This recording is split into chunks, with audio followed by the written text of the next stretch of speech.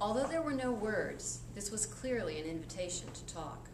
He flipped open his cell phone. She picked up on the first ring. "Hey, Aaron," she purred into his ear. "It hasn't even been a day and I miss you like fuck." "I miss you too. I got your present." She paused. "Oh, yes, my surprise. A great surprise. By the way, who took the pictures?" Oddly, the question just occurred to him. The photograph seemed so direct, so personal, as if he'd merely been peeking at her through her window, without the mediation of a camera's glassy eye. Tamara laughed. "A friend. She did a good job, didn't she? Very arty." "Sexy, too," he said in a low voice. "They got me thinking about what I'd like to do to you." "Oh, yeah? I guess that means you're not mad." "Mad? You don't think I'm a naughty girl posing for pictures without my clothes on and putting them in your suitcase without your permission?" For a moment, he was speechless. Why should he be anything but happy and hard? Another voice sliced through the silence. "Tamara, stop yakking with your boyfriend and let's go. We have to meet Ryan at the club at 10. "Who's that?" he asked, feeling off balance yet again.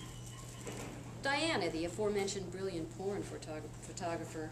She came over for dinner and now we're going to hear her friend play saxophone. I have to do something to stop from going crazy without you." He exhaled into the phone.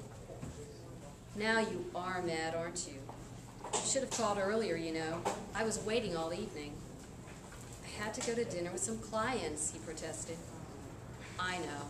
Her voice softened. "Look, I'm sorry, I can't talk now, and I'll probably be back late. But you'll call me tomorrow?" "Yeah, good night." He pressed the disconnect button. It was a rather surly goodbye, but suddenly he wasn't in the mood for any more words. In fact, she was right. He was mad. Tamara once told him anger was a message, a sign you should change something in your life. She was always reading those Get in Touch with Your Inner Self books, but what she said made sense this time. Maybe this week's separation was a good thing, a chance to breathe. In the last 3 months they'd gotten so close they were practically welded together. His dick seemed to agree, for now it drooped lazily against his groin. With a shrug, he got up, undressed, brushed his teeth. He'd make a point of putting Tamara out of his mind for the next few days, get a little space in his life. If she wanted to talk, she could call him. Braced by his new indifference, he pulled down the covers, got into bed, and reached over to switch off the light. He paused, his hand floating above the nightstand. There it was again, that picture of Tamara's ass. And it was one hell of an ass, too. He picked up the photograph, his eyes fixed on the rich curves of her hips. The silky fabric of the panties shimmered. The paper itself seemed to soften in his hands. The real Tamara might be off at a club flirting with some guy named Ryan, but he had her best asset right here in bed with him. What the fuck, jerking off always made him sleep better anyway. Still staring at the picture, he slipped imaginary fingers under the elastic and slowly peeled the panties down inch by inch. The black silk receded to reveal Tamara's creamy flesh, the shadow of another female furrow. He'd licked her there for the first time last night. His tongue prickled with the memory of the flavor, spicy, exotic, forbidden. He closed his fist around his cock and began to tug. Meanwhile, his other set of hands pulled the panties all the way down to her knees and over the ankles off the edge of the picture, where they fell in a heap on the floor. Tamara was completely naked now, just the way he liked her. Then, to his surprise, her hips began to undulate, beckoning. He could even smell her fragrance, yeast and warmth, like walking past a bakery in the morning. He was good at this.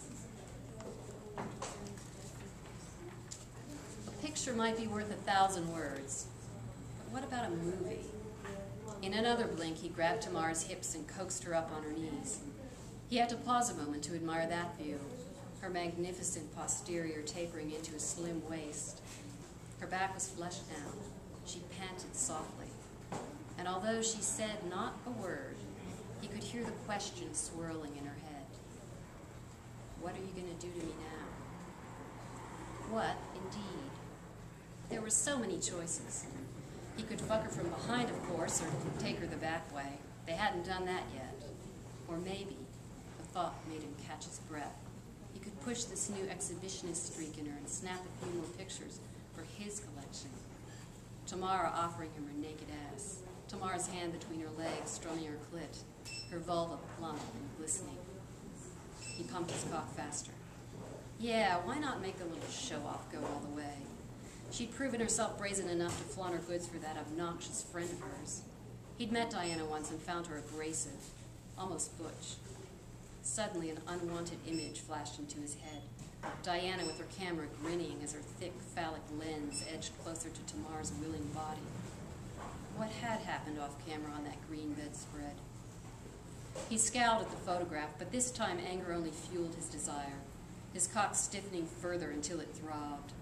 There was only one thing to do. He had to teach Tamara a lesson. He pulled his hand back and landed a smarting blow right on that plump ass. The next part came in slow motion, the prickling warmth spreading over his palm, the answering jiggle of her flesh, Tamara's yelp of surprise followed by a lingering sigh. And then came a jolt of hot shame. He was a pervert, wasn't he? Tamara would never stand for it, even to indulge his kinky side. She proudly called herself a feminist. She often took control in bed and other places, too. She'd never consent to bend over and have her ass spanked. And yet, wasn't she the one that put these thoughts in his head? He glanced at the photograph. What he saw then seemed too real to be imagination. Tamara was actually wiggling her butt in invitation, as if she wanted him to do it again. He wanted it too. With a scooping motion, his hand sliced through the air and landed on her cheeks with a smack. She let out a strangled cry, but then she was back again with that eager, almost taunting wiggle. There was no mistaking it now. Feminist she might be, but offering her ass up for chastisement was turning her on in a major way. He rewarded her with a volley of slaps. She groaned and burrowed her face into the pillow. That's for posing naked, but I owe you more for sneaking around and messing with my personal things. You deserve to be punished for this, don't you? Tamara whispered a yes. Open your legs wider. I'm going to spank you right on your asshole. Jesus, where'd he get that idea? But Tamara seemed to like it well enough, for she immediately parted her knees, then arched her back so her buttocks were spread wide to accept their due. He aimed right for the tender pink skin. She let out a cry and her body jerked forward, then bobbed back. It was like a game, he thought. X-rated tennis. He'd send off a volley, she'd send it back. Was anything more satisfying than that ping of a ball hitting the racket on the sweet spot? And he was hitting Tamara on her sweet spot, all right. She was babbling now, a torrent of words pouring from her lips to mirror the pussy juice oozing down her thighs. Please, again, yes, oh God, I'm coming, fuck, coming. Which is precisely when he shot his wad onto his belly, his own ass rocking into the mattress as he fucked the air. When he was finished, he had to smile. Tamara had gotten him so worked up with those pictures, he'd even forgotten to set aside some tissues for cleanup.